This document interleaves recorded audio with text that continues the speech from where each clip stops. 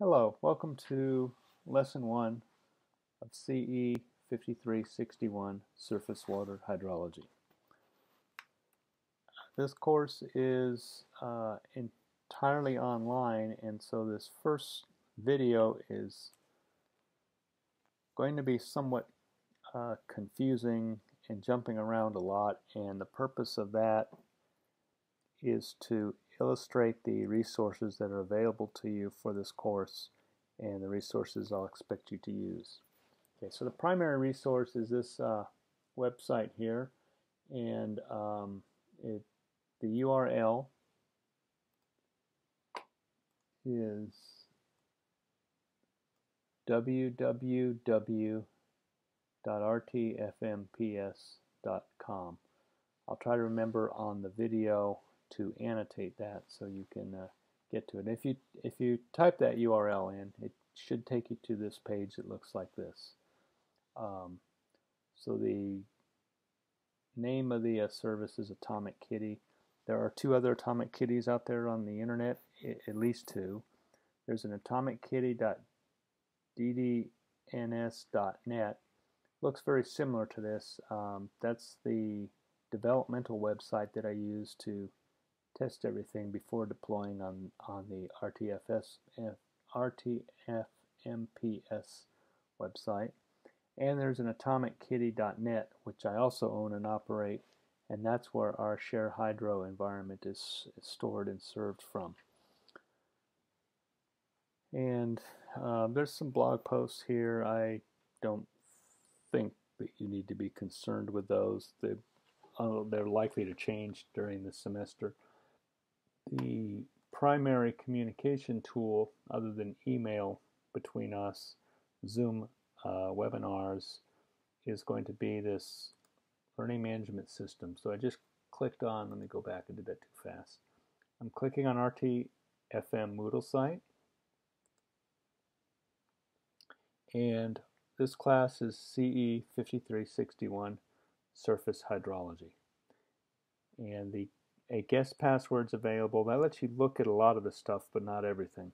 So each of you will be sent a user ID and a password, and I will return to this momentarily because I want to show you another location. Beneath that is the words content repository. You click on that link, is the content collection. So it is more or less a copy of the learning management system site, and you can choose to either look at things in this structure or on the learning management site, except the lesson completion and the homeworks and the quizzes are all on the learning management site. So you can get to there through this link, Moodle LMS, and it will take us back there, which is what I expected. And let's take a look at the syllabus for this class. At the time of the video, here's the syllabus, and let's quickly look over it. That's my email. Web content, that's correct. The learning management system, that's a correct URL. And this is an incorrect URL, so don't use that. I'll need to fix that. That's our simulation environment. We have the course objectives and the catalog description, advanced study of hydrologic cycle, abstractions, surface runoff mechanics, hydrographs, base flow separation, data analysis, reservoir and channel routing, and introduction to rainfall runoff modeling. And the purpose of this class is to examine the theory and application of hydrologic concepts, learn how to use predictive tools such as charts and computer programs. That's kind of old. I think that needs to come out. And apply these tools to the analysis and design of collection and drainage systems. Preparation of professional reports is a substantial component of this course. That is probably no longer a true statement for the online version. You still have to prepare professional results, but we'll be uploading them to a server. At the end of this course, you will have read, synthesized, communicated ideas in the current historical literature, delineated watersheds for maps, and determined common metrics using digital planimetry. perform hydrologic computations using R, perform simulation using HMS, perform H&H hydrology and hydraulic simulation using SWIM, and prepared professional reports for the design of a system. We'll skip the ABET program outcomes because that's actually now obsolete. I haven't got around to fixing that. And there's a disability statement and a religious holiday statement, which really doesn't make much sense because this is online and you have some flexibility on when you can attend these lectures or listen to them. And the main prerequisite, this is a fluid mechanics class. I mean, you need to have some fluid mechanics in your background. Attendance, I'll show how that's taken care of. It's done on the learning management system, the Moodle server. And each of the lessons there, which is more or less a copy of the lessons on this content, has some questions in it. And you have to answer the questions. It records the answer. I believe I've programmed it so that if you make a wrong answer, it's going to put you back in the question, so you can't escape it until you get the correct answer, at least as I have programmed the correct answer. When you get to the end of that, it'll give you a score. Since you're forced to pass, you should get really good scores, and that establishes what's considered attendance.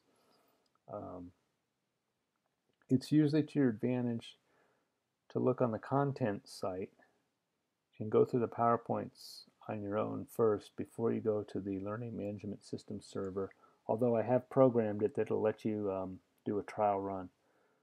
So the lessons are not intended to be punitive.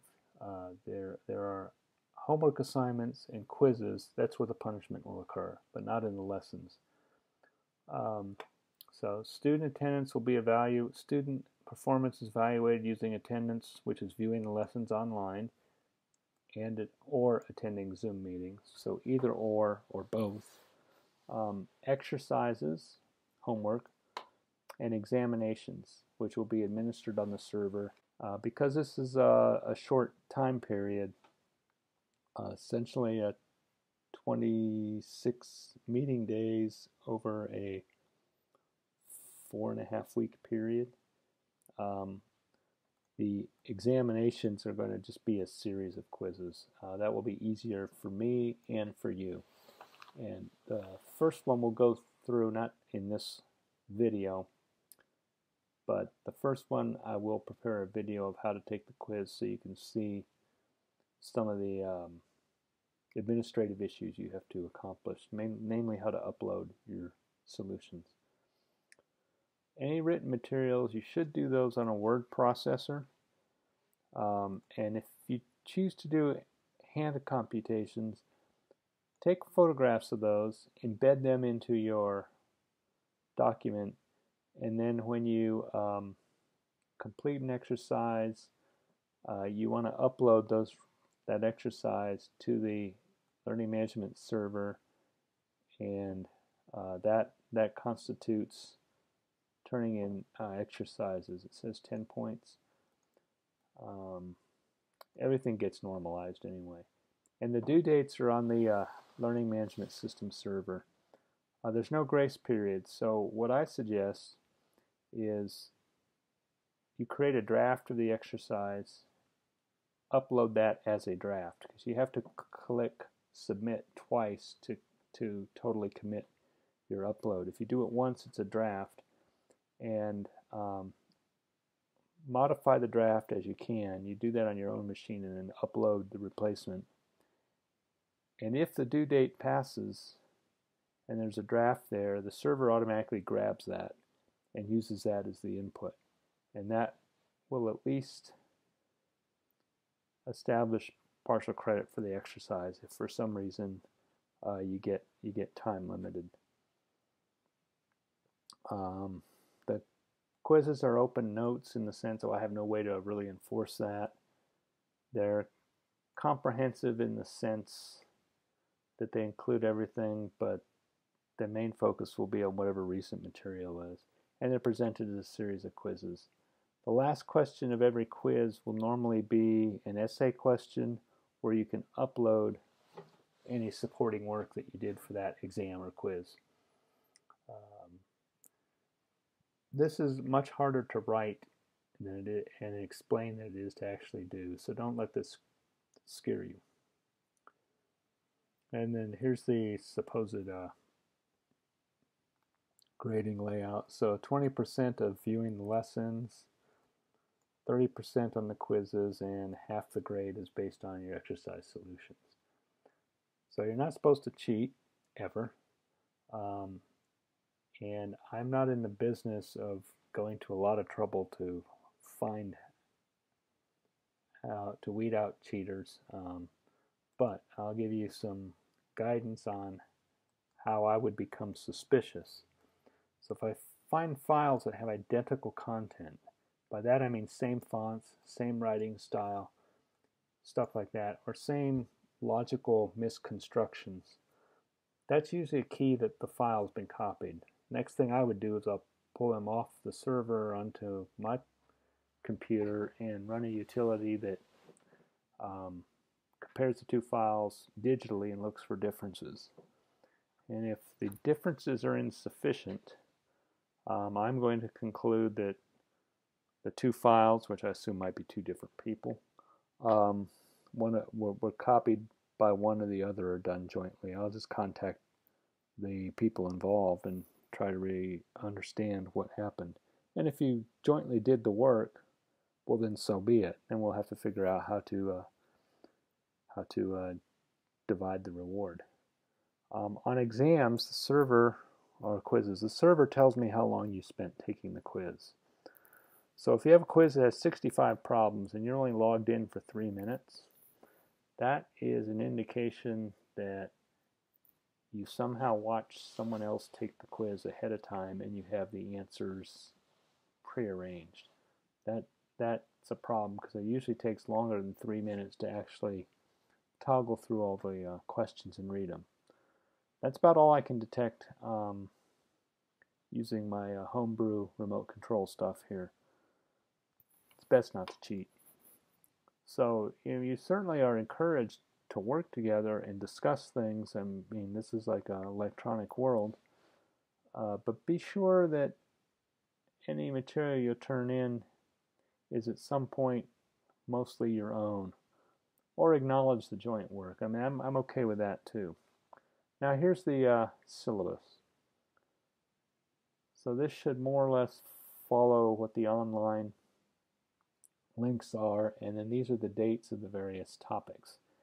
If you look at those dates, I mean, that's 5 things a week. So you'll need to stay on top of the exercises. I believe I've got 18 exercise placeholders put up. I don't want to grade that many, so we'll reduce that over time. The main reading resources are Chow Made Minton Maze. There's a copy of that on the server. Bruce Hart, I would recommend the Kindle edition of his book. Linear Systems is on the server. Wiesman and others is on the server, and then the code server notes pretty much just means my notes. And then this column shows those readings, but I can tell you the time of this video, this is not correct. So that will be modified between now when I'm making the video and when you're watching it. The normal key I use is the asterisk in this last column. Those are code to me that at least the reading page numbers are correct. So I've gone through and verified all the way up to infiltration. So these other ones are not yet correct. If there's an asterisk by it, you're pretty safe in reading that section that it goes with the topic. If there's not an asterisk by it, there's no telling where I got the numbers from. And the books I just referred to are shown right here. I'll show you where the reading section is in a second. So That is one of the books. That one I don't have a copy of, so you have to buy it on Kindle. It's not a bad book. I think it's $40 to rent and $60 to purchase. I could be wrong on those, but it's in that ballpark. Chow Mein Mint Maze, I have a copy from Taiwan. It's on the server. This is public domain, so that's on the server. And this one actually is also public domain. That's on the server. And that may have nothing to do with this class. That's groundwater hydrology. Okay. So I've just gone back in the category here called readings are all the items, and these are cryptic uh, file names, but the important ones: Chow Mein Mint and Maze.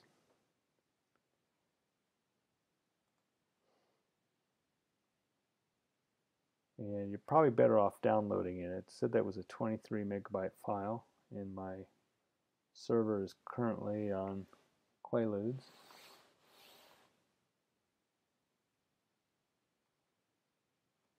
I have a local copy, so I'll show you why you want to download it.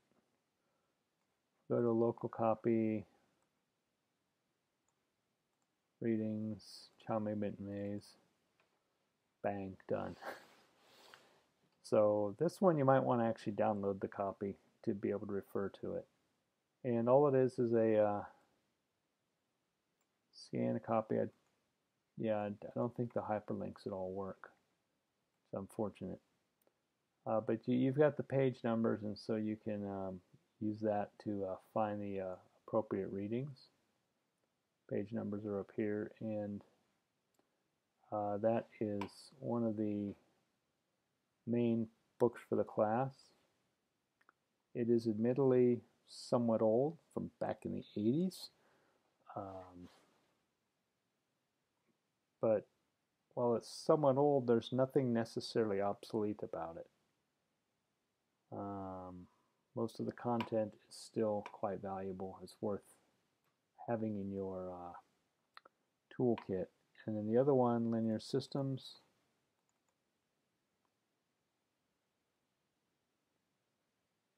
looks like this. And it's not the best copy in the world, but you don't have to buy it yourself. So it's from the 70s, actually documents some of the what today would be comparatively early history of computational hydrology. So this is a useful book. Okay, so I just went to my local copies because they were faster to load. Oh, look, that one's there now.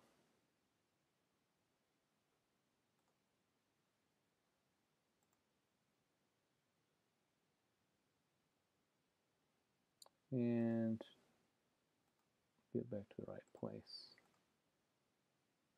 This must be it. Yeah. So there's the readings directory. There's some other ones here. Just get an idea of, here's 2 megabyte file at my house, and that's taking a 1 and a 2 and a 3 and a 3.5. I've had very poor internet with the mandated stay-at-home policy for everybody. Puts an awful lot of load on the consumer side of the internet, and the internet service providers have no incentive to provide the service. So these are the kind of readings that are available to you.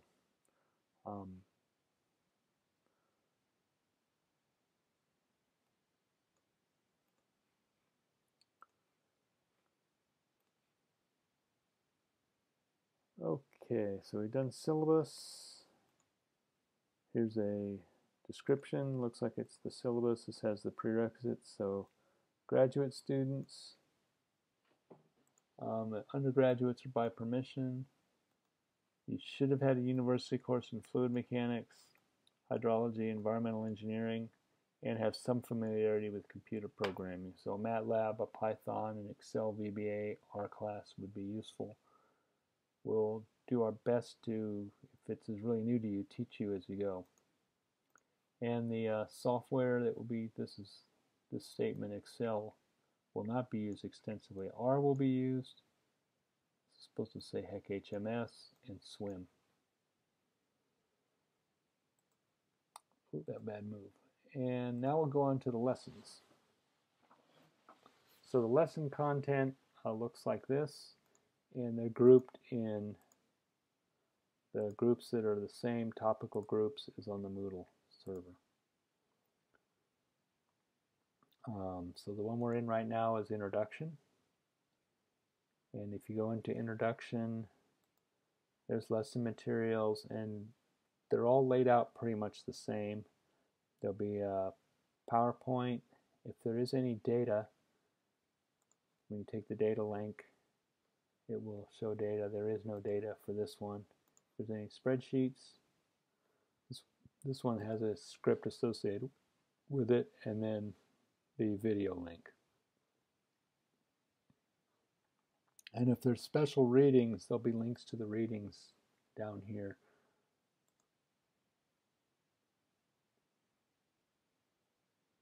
Oh, I guess I should stay there. So we can go, I actually want to go back to the Moodle site. There we go. Okay, so let's go to our Surface Water Hydrology Moodle League site.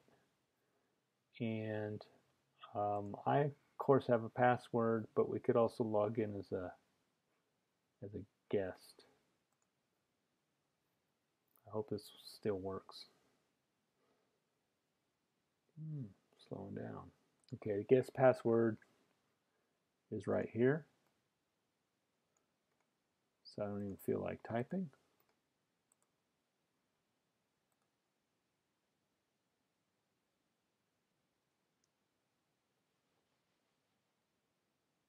Cool.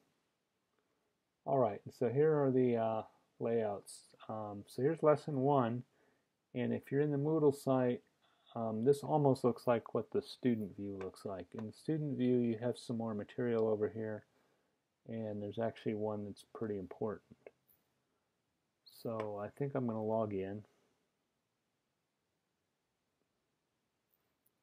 And I have a fake student named James Bond. His password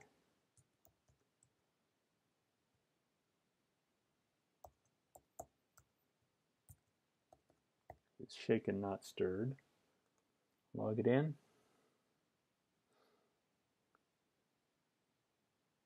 And with any luck, we will get there, and good, all the progress counters are off. So let's go through lesson 1 as if you were a student. So you click on the lesson thing, and it tells you you've completed 0% of the lesson, and it starts with the first slide. So we have a surfer riding a nice wave in some place which has desert-like conditions right up to the coast. So surfing in the shores of Namibia, somewhere in southwestern Africa. I have no idea where the picture is. It's just a cool picture. And you notice I clicked next page, and what it will do is present the next slide. And in this case, it discusses what our class is about: surface water hydrology, modeling concepts, model applications. The hydrology will be on the processes of rainfall, evaporation, soil infiltration, runoff, and snowmelt. We're not going to spend much on snowmelt. And then the modeling concepts discuss input data, uncertainty, lumped and distributed modeling, and estimating parameters, and any sensitivity analysis. And then for applications, we're going to use HMS and SWIM. Kind of explore how each of these processes is represented in these computer programs, and then we'll do an example. And the computer programs are different. SWIM has, in my opinion, superior hydraulics modeling capabilities than HMS does, and adequate hydrology, whereas HMS by far shines in the hydrology part, but the routing part is pretty primitive. Nevertheless, they're both good tools. And then now start with what we mean by hydrology. It's study the occurrence, circulation, storage, and distribution of surface and groundwater of the earth. And you notice the navigations here down at the bottom, next page, previous, beginning. We don't want to go to the beginning. You can get tired of going back to the beginning by accident. Next topic's what is a watershed. So watershed is the fundamental unit in surface hydrology. And it's a topographic area that collects and discharges stream flow to an outlet or a mouth, also called the pour point. It's also an area on the surface of the earth that drains to a specific location. So a watershed in an urbanized area could literally be a parking lot that drains to a storm sewer inlet. There's a similar concept in groundwater called a groundwater basin. The fundamental difference between a groundwater basin and a watershed is in groundwater, the boundaries have the potential for moving depending on relative rates of recharge and discharge. And watershed superficial topography doesn't change fast enough for that to be an issue on surface modeling or surface water hydrology. So we click next page and defines a hydrologic system, and here you see this reference here, CMM page 5. That means chow movement and maze. So where possible, these topics are linked back to one or more of the readings.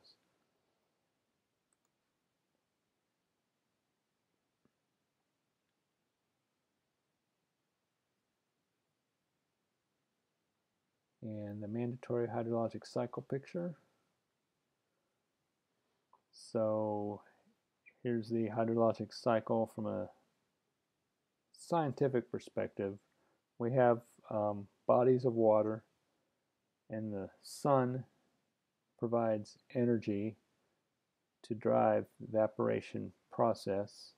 As the water vapor rises, it gets to a certain height and forms clouds, and then the big blowy face wind god pushes the clouds on shore, and when they get far enough on shore, the water falls out of the clouds as precipitation, snow, sleet, ice, rain, hits the land.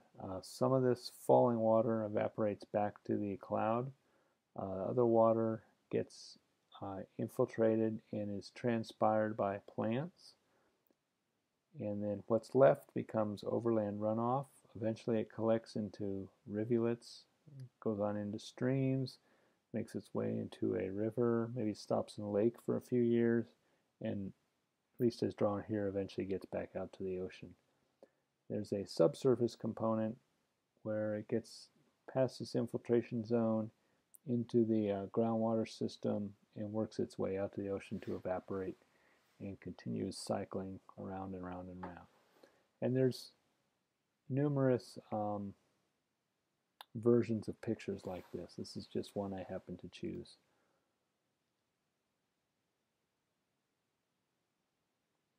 So in that same picture, what I've done is I've highlighted the surface component in red, and I'm including a portion of the infiltration zone as part of the surface system. So there's a component of the water that, making its way into the soil, apparently removes it from overland runoff, but that water can still make its way to these streams and appears as runoff, so it never quite makes it to the groundwater system. And that's the surface water system, and I think there's a groundwater picture which is going to have everything else highlighted. Sure enough,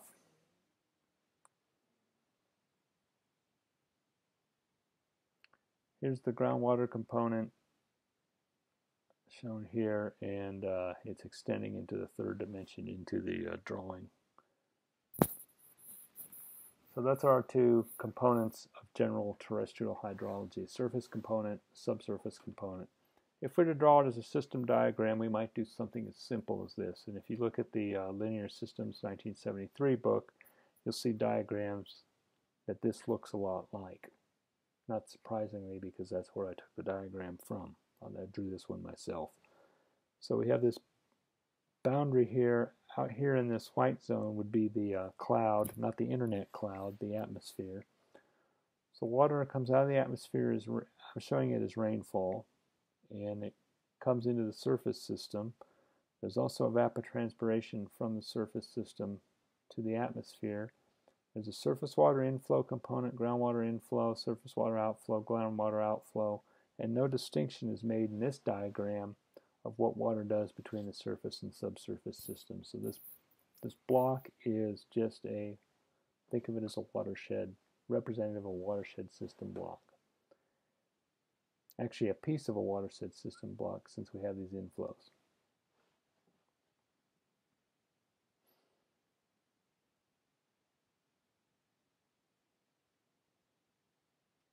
And we can examine that block using a water budget or a hydrologic balance. And all it is a conservation of mass. So it's simply the conservation of mass in hydrologic terms for a hydrologic system. It's usually done as a rate or a volume balance. You got to be aware when you're doing it whether you're talking rates or volumes, because that matters, especially if you mix the two. And it's the fundamental tool that helps us describe the amounts of water in storage in different compartments at different scales. And as seemingly simple as it is, a water budget computation is actually pretty valuable in both hydrologic science and in engineering practice, namely because you can do it without much resources. Unless you run out of envelopes to write on the back of, then you have a problem. But if you have envelopes that have backs to them so that you can do back of envelope calculations, you literally can do water budgets on a piece of paper with at most the calculator on your phone. And it's remarkable that on the scale they're applicable for, they're amazingly accurate. So if you have a water budget of, for instance, Lubbock, Texas surface system, it's going to be pretty good at bulk prediction of behavior. And we use that a lot in computational hydrology to check that our more elaborate methodologies that we use kind of make sense. Because if the elaborate model says that there's going to be 40 million acre feet per year leaving it, and our water budget model says there's going to be 4 million acre feet per year leaving a location, that's a tenfold difference in estimation.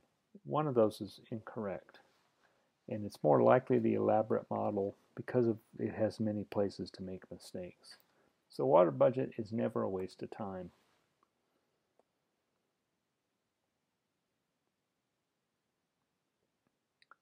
And I'm not intending to go through it this slowly, but we're kind of limited by how fast the server's providing it. And here's the water budget written as a rate equation, where I is the inflow, O is the outflow, and the way this is written here, this is inflow, change in inflow with respect to time. So that's inflow rate, outflow rate equals change in storage rate, and plus a generated rate. And I only left the generated term here to make it consistent with how we do it in our environmental engineering chemical processes class. Generally in water we ignore this generation term. If you look at equation 224 in Chow-Maidment and Mays, except for the notation and the absence of internal generation, the equations are identical. And that's not by accident. I mean, the water budget is that simple and universal.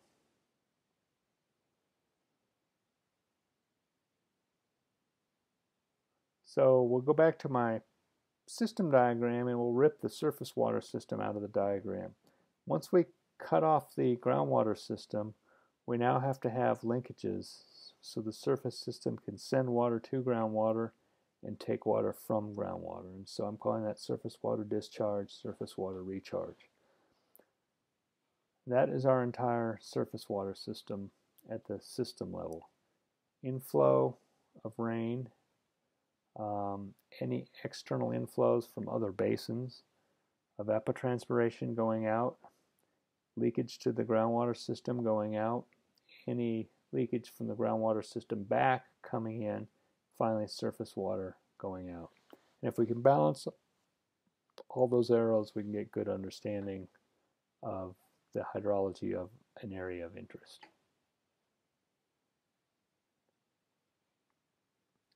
And using that system diagram, some appropriate examples of budget of those arrows. Rainfall, evaporation, surface water leaving boundary, infiltration, and water levels and lengths for storage. Storage is remarkably ignored, but it's actually pretty important, and we'll look at that later on. And then here's the groundwater system for completeness. So that surface water discharge gets renamed when it gets to the subsurface as groundwater recharge, and that surface water recharge is actually coming from groundwater discharge. So the words have been invented for job security reasons. Be sure that hydrologists can remain employed even when they're working at home. Ooh, that was cynical.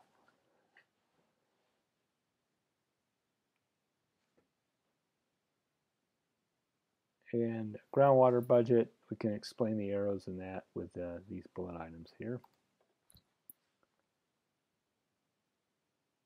And then we go back to the integrated system. So when we tore it apart, we created these red communication paths. And so when we push it back together, that all shrinks down and it just becomes one block again. Okay, so this is why I wanted to go through the lesson in this fashion. So as you're proceeding with this and other lessons, you're presented with questions like this. And you have to answer it, submit it, and complete it to move on and complete the lesson and receive acknowledgement that you suffered through my terrible slides. So it's saying the figure below is, and this is the figure, and the computer has very poor understanding of below. But here we have a figure. It looks like some kind of a bucket with a little outlet. There's a portion that infiltrates, has some storage capacity measured in millimeters, evapotranspiration going out, precip coming in, and runoff going out. And then we're asked some questions. Is this a conceptual model of a groundwater system? Well, we have surface runoff, so I would say no. Is it a schematic of lumped and distributed modeling? Like we haven't even talked about that, so I would also go no. Is it a collection of connected components that form the hydrologic cycle? Almost, but no. Is it a schematic of the occurrence, circulation, storage, and distribution of waters in the earth? No. And so the only thing left is this is a conceptual model of a surface water system. We select that answer, click submit. If we get it right, it will tell us that and allows us to continue. We'll get this one wrong on purpose so you can see the recycling. So I'd say that that's a picture of an integrated hydrology and hydraulics model, although I fully well know it's the topographic area that collects and discharges stream flow. And if you select the incorrect one, it goes no, and you can go on to the next question, accept your failure, or you can try again. You get 10 tries at everything, which should be enough in a multiple choice 4-question problem to get it right. At the worst case, you should only have to do 4 attempts unless you forget your answer.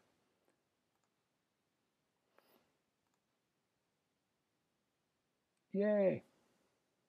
So we continue. Definition of hydrology is the study of the occurrence, circulation, distribution of water on the surface of the earth.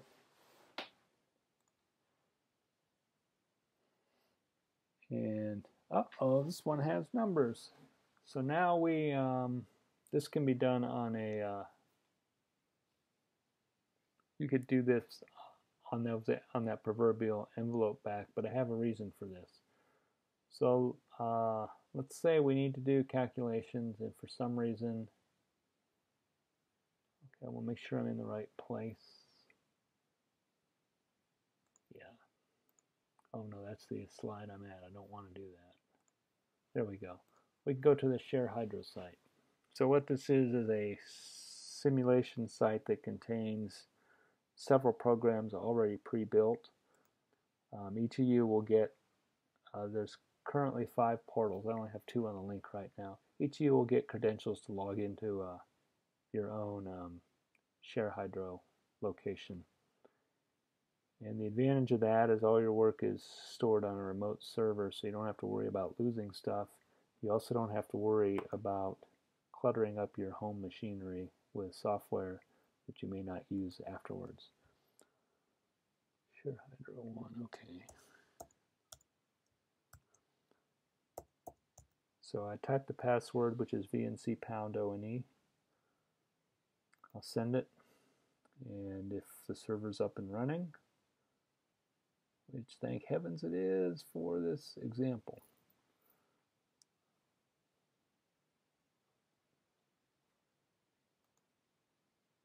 Must have been here already earlier. Okay, so here's what the remote site looks like. If you're familiar with Linux, this is a Linux desktop. And Swim has already been pre-installed. So I just double clicked on that launcher that says Launch Swim.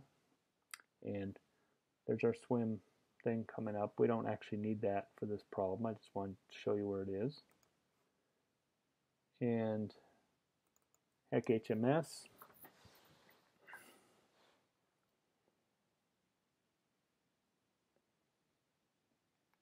Takes a little longer to load, especially if I didn't double click it.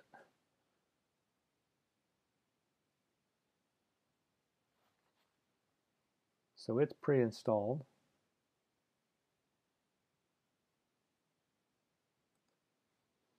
And the reason I went here is to run an RStudio implementation.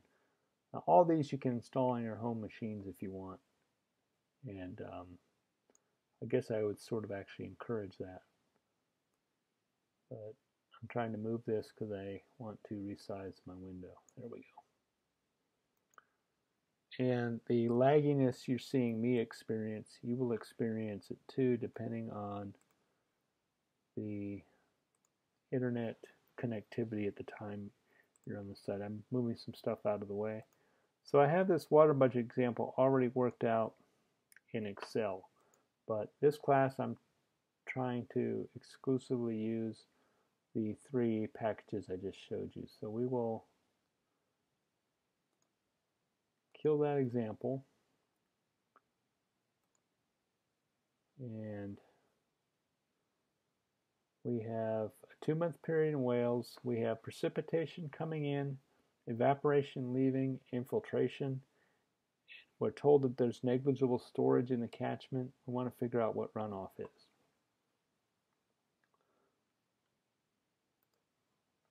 So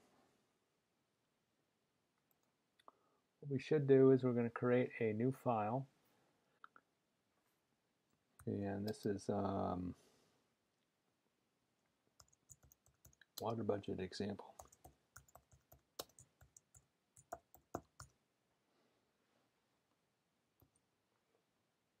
And we're going to want to save the file.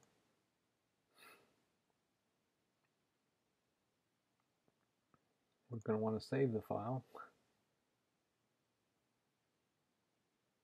This file, I think we can just do save, and then I'll go ahead and point it to the correct directory.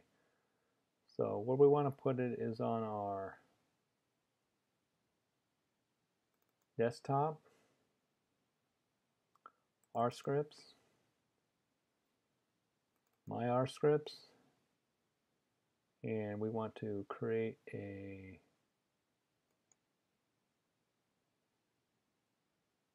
let me do that. How do I create a new folder?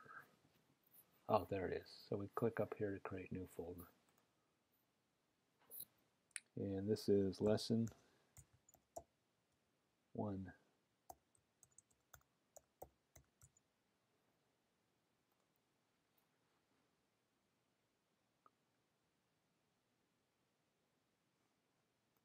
File name.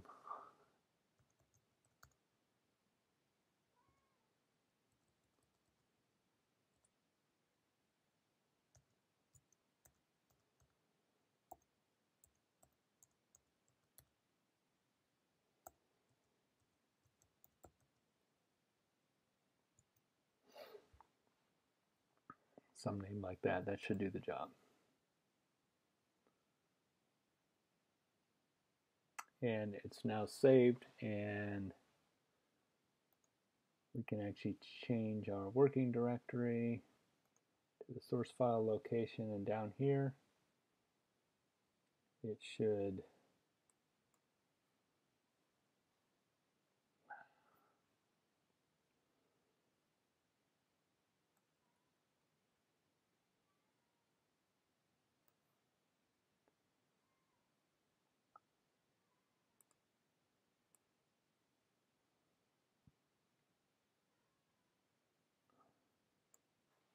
show the working directory: desktop R scripts, my R scripts, lesson1 scripts, which is correct. So now we can produce our water budget, and by all means R is definitely overkill for this problem, but let's go ahead and complete it anyway. So we have precipitation,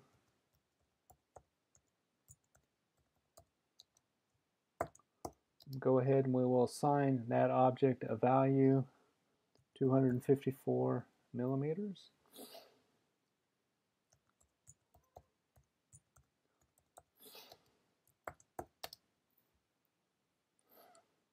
Um, 85 millimeters.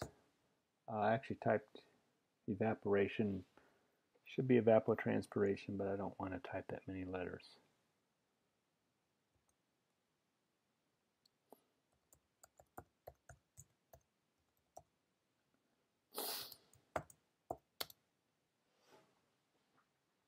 Infiltration, we're told, is 20 millimeters.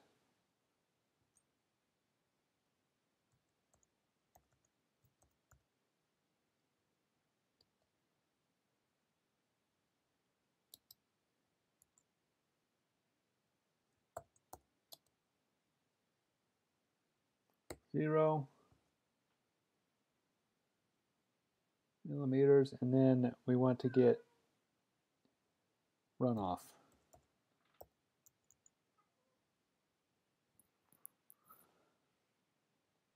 Oh, my little cat's helping me. What is it, Mercy? You want to do some typing? Or you just want to chase Dusty around?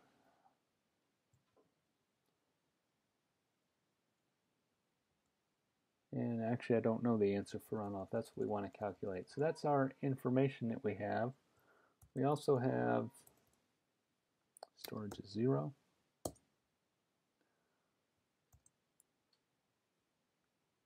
That is a comment symbol. We have the catchment area.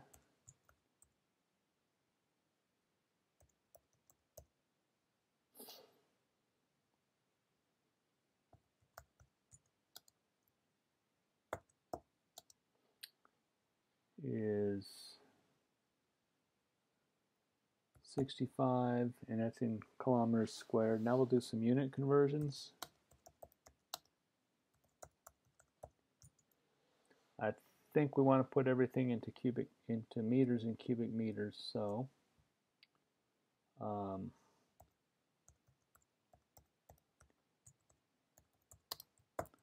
precipitation is equal to itself multiplied by 1 meter is 1,000 millimeters, so 1,000 millimeters is 1 meter, so it's 1 divided by 1,000. Doing that new math right there. 1 divided by 1, 1, 2, 3.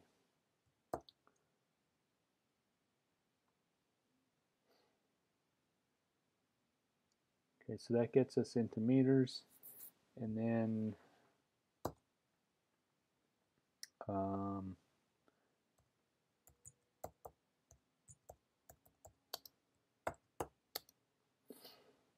equal to itself.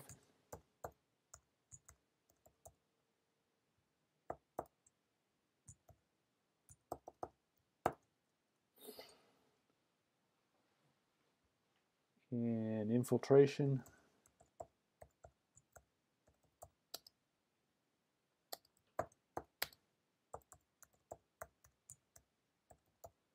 equal to itself.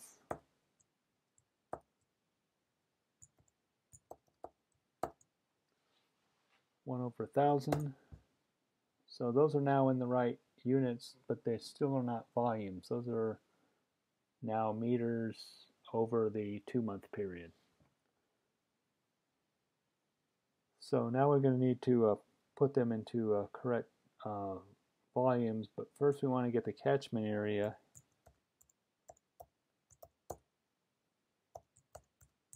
into correct units. So it's equal to itself.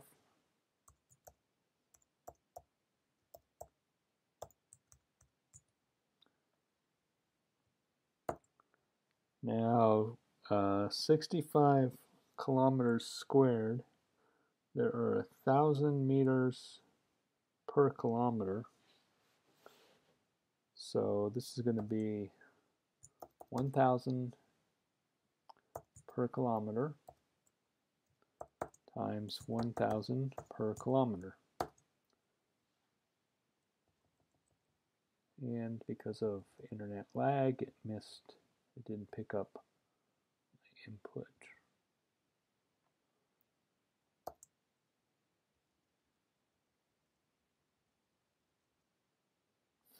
And that red X is telling me I have a syntax error, which is now fixed. Okay, so everything is in the correct length units. And now we have to compute storage, and we can, well, actually storage is known to be 0. We want to compute runoff. So we apply the hydrologic budget equation. Runoff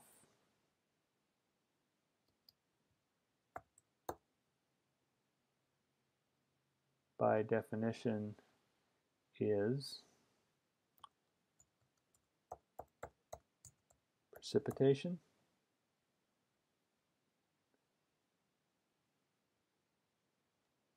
minus evaporation minus infiltration minus, so that is our spelling counts, minus storage. That's our water budget. That's going to be in meters.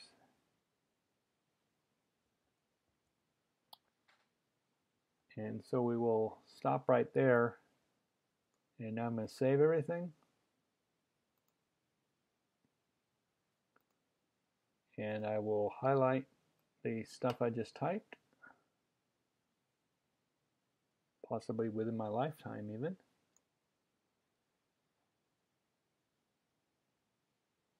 And it will not behave because of internet connectivity lag. I do not know what just happened. Edit, undo.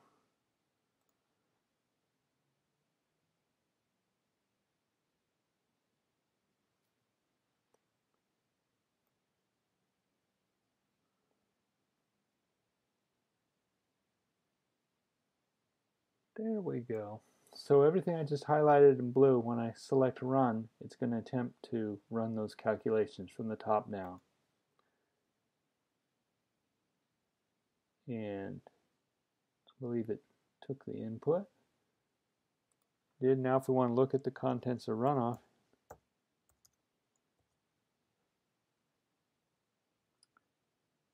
.149 meters or 149 millimeters.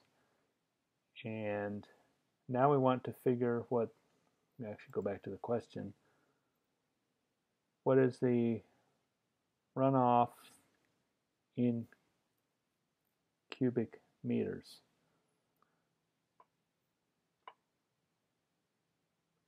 So not the runoff in, so we have 0.149 meters of runoff. So these are in a unit that's called a watershed length. And so we need to multiply that value by the catchment area to get the runoff volume in total.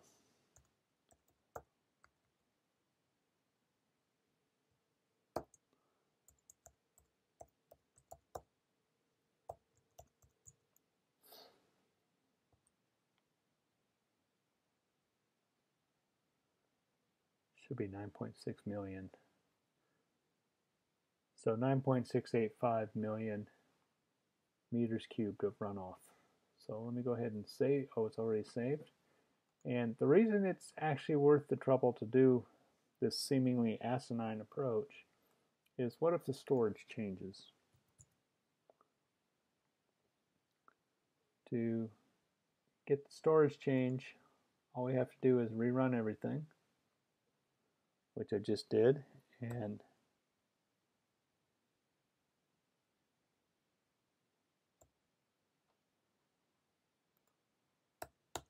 we'll just retype the runoff times catchment area. And we get a different value. So that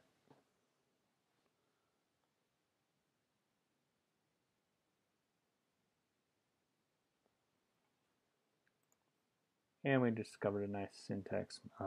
Actually,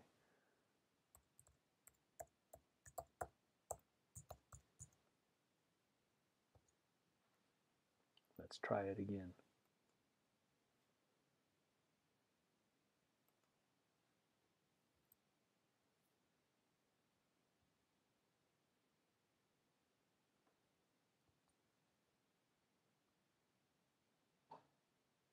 So apparently storage of 11 somehow uses up all the rain. That does not make any sense to me.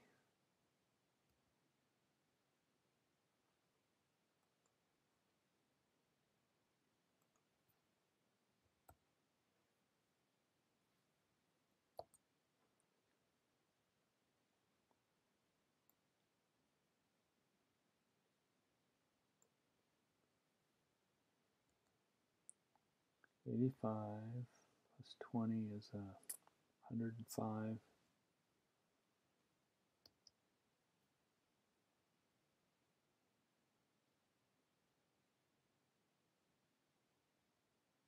Ah, I see my error of my ways. I have storage in the wrong unit still. We'll fix that right here.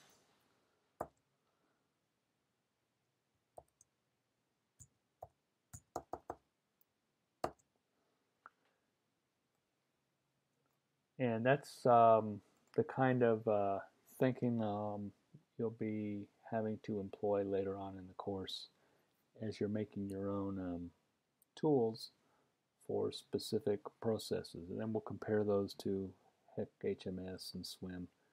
You'll probably conclude that those are easier to use tools for a lot of things.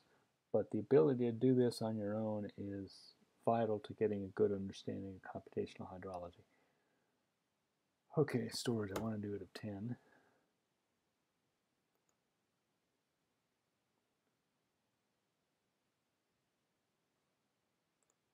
Go down here.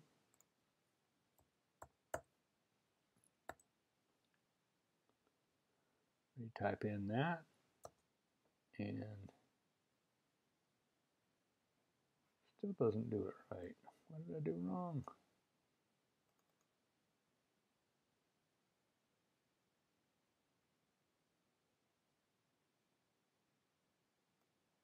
That already calls into question my entire understanding of water budgets. Not really.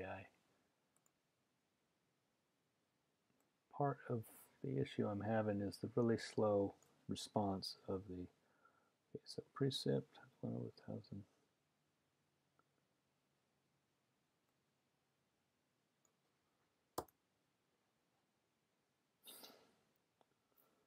Okay, one more try.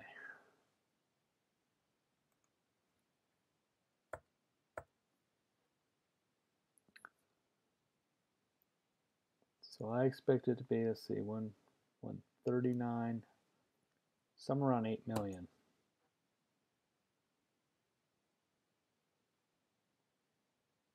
Okay, yeah, 9 million, somewhere around 8 million. Okay, well, let's return to the problem. We want 9.6 million. So we look back here, and do we have 9.6 million as a choice? We sure do. And I agree with you, it would have been faster to do it on a piece of paper, but the wanted you to be aware of the tool that's available. And so here it has the correct response. Recharge is precipitation minus ET minus infiltration minus storage, which is 0. 149 millimeters of watershed depth. And here's the conversions from 149 millimeters watershed depth over 1,000 millimeters per meter times 65 square kilometers times 1,000,000 meters squared per kilometer squared is 9.6 million meters. And our last one, which I think will finally finish the lesson, is this. You'd be presented with questions like this. This is pretty much a somewhere between a hidden in plain sight and who's buried in Grant's tomb kind of question. So we have a picture. I have no idea what the point of the picture is. It must have something to do with hydrology. There's a snow cap up here. There's a dam here and a river and some stuff, evapotranspiration. This must be some kind of hydrologic cycle. And we're told conceptual model hydrologic cycle for developed environment, conceptual model hydrologic cycle for natural environment. At first glance, it's hard to tell, but we have an urban area with an impervious parking lot. We have a dam with a channel river. The best is this must be a developed environment. Certainly at the scale here with snow-capped mountains, it's hard to really make that claim, but that's the best choice of the two answers. Choose it and we're done. Okay, so at this point, when we press continue, we should be completed with the lesson. And we are. Okay, your current grade's 100 out of 100. You've completed 100% of the lesson. And we'll go back to the main category, and you'll see here that it was a green check mark that the computer automatically detected we had completed the lesson, and so we can move on. And that's how you'll use the Moodle site. Here's an example of a quiz, which I won't necessarily commit to. So the quizzes have rather long time periods. The point being is if you start it, you got to finish it. So once you have plenty of time to do so. And I believe this quiz has a series of water budget applications. I don't know if I've coded this as a one-try only quiz, so I don't think I'm going to actually attempt it. I will just do a bad job on it since James Bond actually knows. And wait for it to render all the pretty mathematics that it does. So this is telling us there's 5 questions. We have 3 hours to finish the attempt. And we have 2.5 meters in, 5 in, 4 out. And we basically want to do another water budget analysis. So we could conceivably go back to our R script to do that, but I'm going to guess the annual evaporation amount is 600. I'm really pulling that out of my datum. I have no idea what it is. So I pressed check and it said nope. And it's going to go, then it gives us a whole bunch of correct answer. And I don't believe you get to actually change the answer. So be sure that you have a pretty good idea what you think the answer is. James is going to do poorly on this quiz.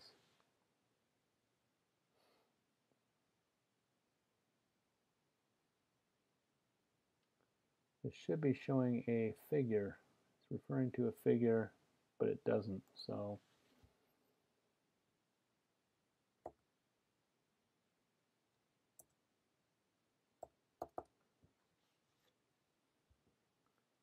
I will have to get that fixed.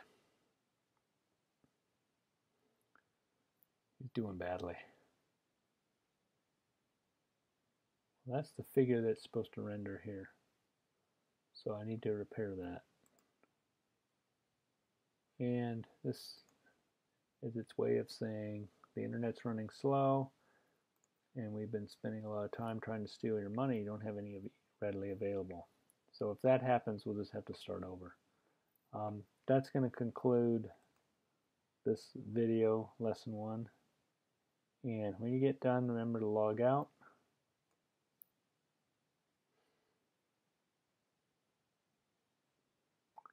And exit the site. The easiest way is just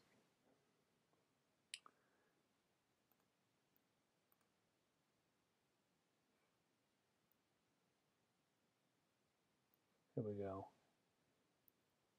And I'll close that. Now when you're done with your shared server, you want to remember to exit that too. And the way to do that, go ahead and close the script. And over here on this left side is this funny looking tab thing. If you click on it, you have some options. The option we're going to choose is disconnect, but one other option that's important, see the setting I have is remote resizing. So when you first log on, it's not going to be very big. You want to go to the setting and set the scaling to remote resizing. I don't know what local scaling does. Nothing in this case. But to disconnect is this button, disconnect. And when you're disconnected, it looks like this. At this point, you can actually either return or you can close off that particular tab on your browser. So that completes the video for lesson 1 of CE 5361, and we will have the video call and try to address any other questions that come up relative to this lesson. So thank you for your attention and have a good day.